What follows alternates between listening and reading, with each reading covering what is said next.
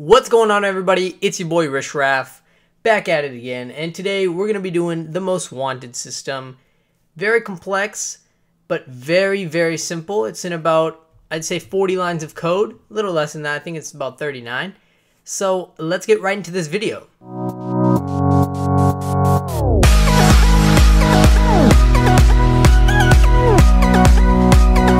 So as usual, I'm just going to go ahead and start talking while I am, doing my thing. So the first things that we're going to need is a leader stats. So this works with the leader stats. So we're going to say, we're going to go and say on player entered. Sorry if you can hear any background noise. The AC unit is actually on. Yeah. So anyways, but what we're going to say, I'm going to try a little different leaderboard today, but we're going to go with something like, we'll go with kills. So we'll go int value. I'm sorry, we'll go folder. We'll go stats.name equals leader stats. And we're gonna be doing kills.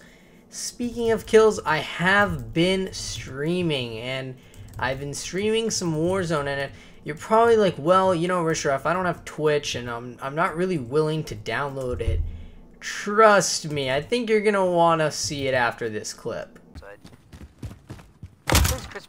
Who plays Chris Bot, but who is that? I think Extraction guy. Enemy UAV overhead. Thanks for the support, guys. Really appreciate it. I forgot my stream is delayed. Why am I going through freaking...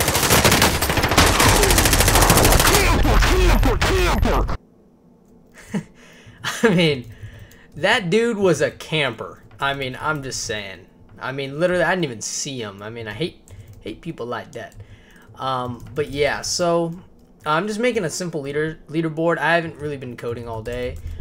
Stay tuned for Nil to Mill. I'm gonna be recording that pretty soon. It's gonna have an introduction, and then it's gonna have the rest of the tutorial series. I think it's gonna be goated because I think people need that kind of stuff. I was watching Alvin Blocks and other YouTubers. I'm not just saying it's him. But I've been watching it, and it's just like, I haven't really been learning anything. So we have our leaderboard right here, guys. So now we're going to do, I'm just going to go and rename this leaderboard.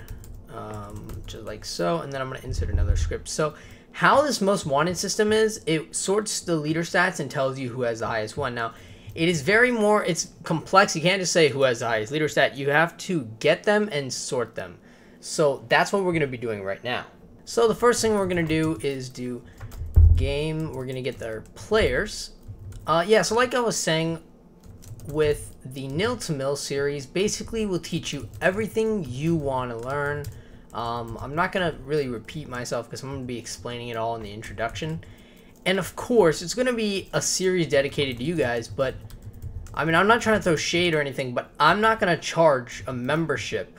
I'm not going to charge anything for you guys to really learn, because I'm going to teach you the way I learned, and I'm going to make sure that even your parents can literally learn what's going on. So, yeah. So basically what I'm doing right here is I'm just going to do return A2, and then we'll say B2. Okay, and then we got this little function. So we just made a little function. We said sorted table equals table.sort. So we're gonna have a table with all the players. I'll show you exactly what that does.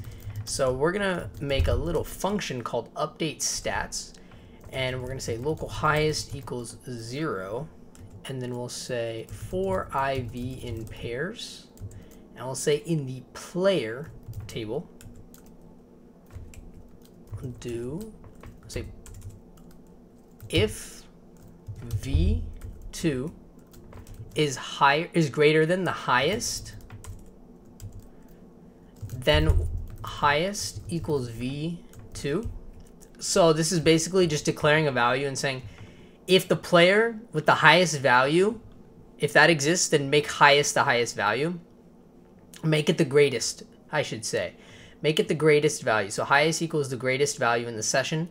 So if a player indeed has a greater value than the already top score, basically, then set a new high score, basically, if you will.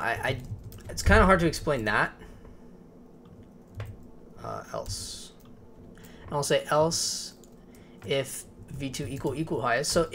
So what I was thinking was, I was just like, okay, let's get the guy with the highest score. But what if the players have the same score? So this is what we're gonna do. So we're gonna say this is for let's go ahead and do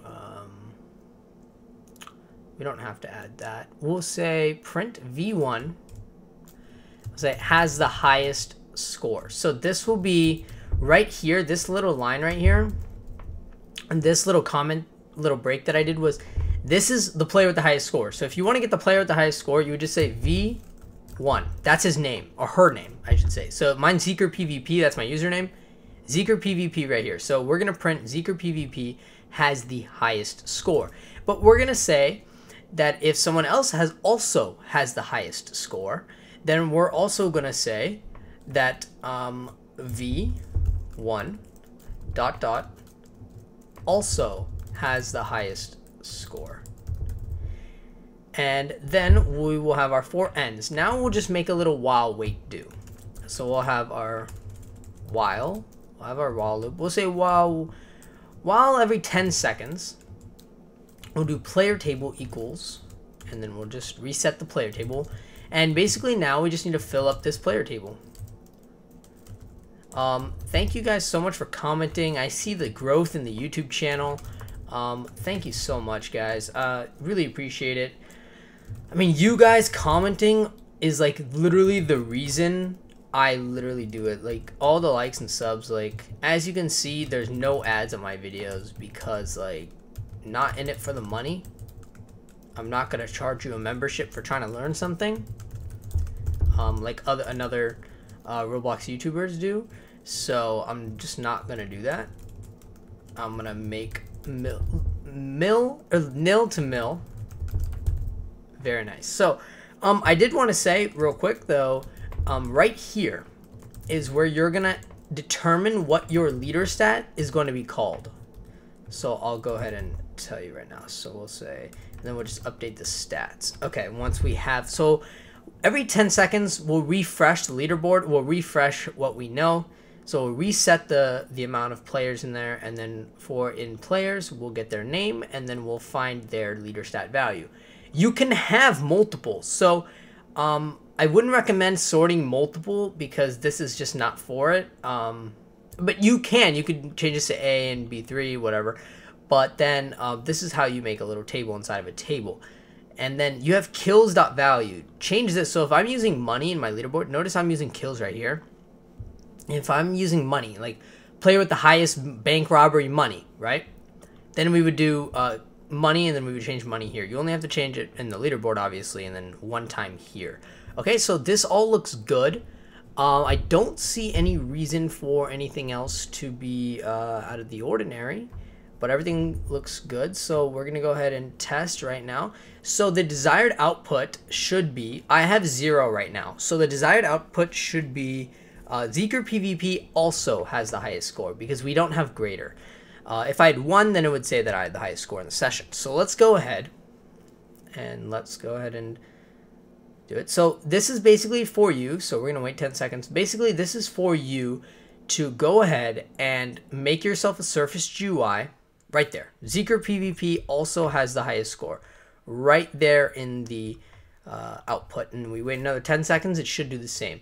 So what I mean by this, see, there we go. What I mean by this is that you guys can make your surface GUIs like Jailbreak, and you can basically instantiate a new one and just put the player's name with their score and just say that, you know, there it is. This player now has the highest score in the session, and you can make it to where if they both have it, then you can instantiate just 2 service GUIs. It may be a little confusing, but if you go ahead and play Jailbreak and you go ahead and look at I haven't played Jailbreak in a year, so like I'm not really sure. But last time I checked, the police have a little wall where it tells them most wanted. That's kind of what we're referring to. And you can also do this in in a local script as well, actually. You really can, and then just put it on a UI. You can really do anything with this. Thank you guys so much for watching. Next video will be the first introduction. It will be the introduction of the new series, Nil to Mil. So if you guys are excited, if you want to learn how to code Roblox, not projects like I'm showing you right now, but if you want to learn the basics all the way to intermediate, we're not going to start off with debugging and printing. Print console stuff, that's useless. I don't believe in that. I'm going to get you right into it. So you guys will basically learn the way I did. And you guys will be able to make really nice stuff. So, really excited. Make sure you do have post notifications on, because you'll be the first one to know, and you'll be the first one to actually learn how to code. So, have a great day, everybody. Peace! Listen.